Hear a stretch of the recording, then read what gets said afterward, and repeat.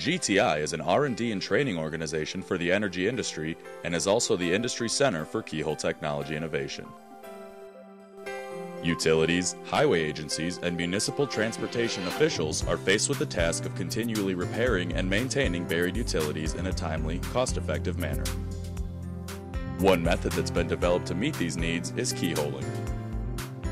Keyholing is a minimally invasive, low-impact way to access buried utilities for the purpose of locating, inspecting, or to perform utility operations through the use of specialized, long-handled tools.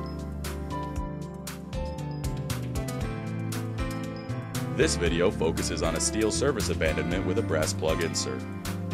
It's important to follow all safety procedures laid out by your company while performing these operations. This video is merely intended to serve as a guideline. Once the underground utility is exposed, perform the abandonment operation using the appropriate long-handled tools. First, use a grinder to remove the protective coating from the pipe in the cap of the T. Make sure to use your foot as a guide to control the grinder while it's underground. If the T has a brass plug, remove the service T cap.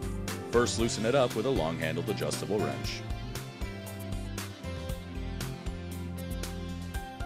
Attach your stuffing box to the T. Make sure it screws on smoothly so as to not cross-thread it. Take your brass insert tool and lower it into the stuffing box.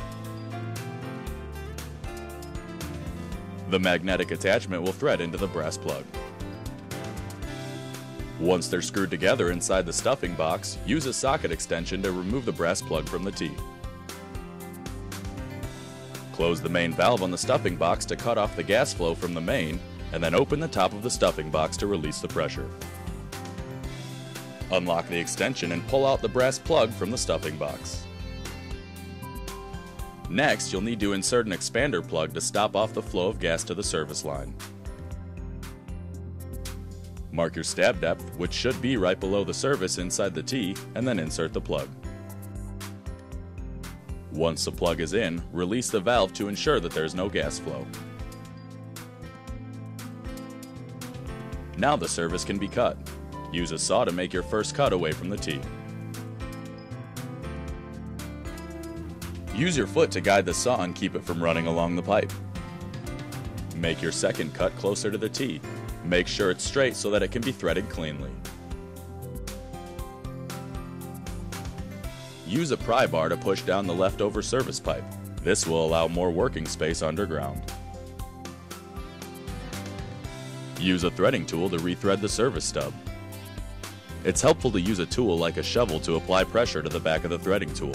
This will help keep the thread straight.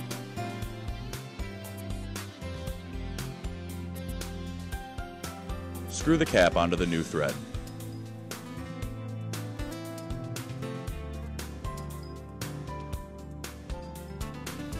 Once you get it started, use a pump-handled adjustable wrench to completely tighten the threaded cap.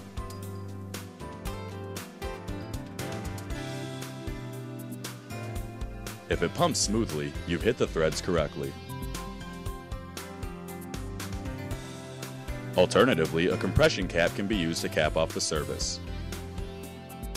Mark your stab depth and slide the cap on to get it started. And use a long-handled wrench to completely tighten it down.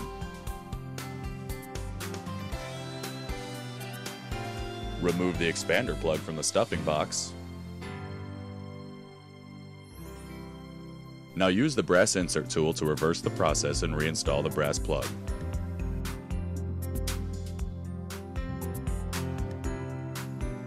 It's very important to keep the metal parts lubricated throughout the process to restrict binding. Once the plug is reattached, bleed the gas out of the stuffing box and remove the insert tool.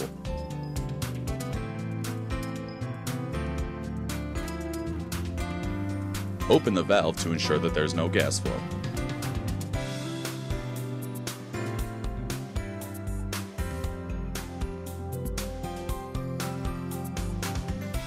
Unscrew the stuffing box and remove it from the T.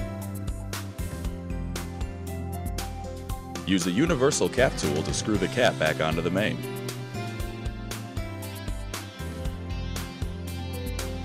Once it's been started, use a long-handled wrench to tighten the cap all the way down. Soak the tea to check for leaks, and if necessary, use a wax wrap to cover the pipe. For additional videos on keyhole technology, visit www.gtikeyhole.com. The development of this video is made possible with the support of our Keyhole members.